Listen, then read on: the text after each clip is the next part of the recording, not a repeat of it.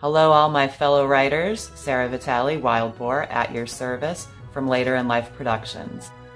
This quick tutorial is going to show you how to access your backup folder in Final Draft. You can help support this channel by hitting like and subscribe now. Let's get to it.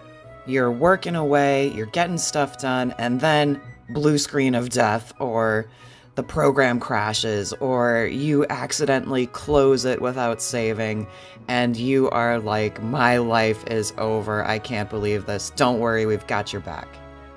You're going to open your Final Draft backup. I'm working on a PC. Your Mac might look a little different, but you're going to find your Tools tab, and that is where you're going to find your Options box.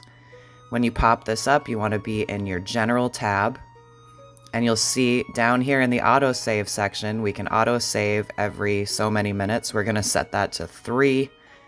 You can back up as many or as few files as you want, and right here, open backup folder, bam! There is all of your recent scripts that the program has been auto-saving for you.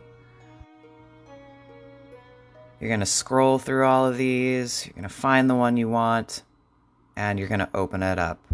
Now, it might not be exactly where you left off if you had that autosave set at 15 minutes or, God forbid, 30, but at least you've recovered most of it, and now you know how to set your autosave so this will never happen to you again. That's it. Thanks so much for watching, and if you found it helpful, please drop me a like, and don't forget to subscribe. You can hit the comments section to let me know what else you want to see.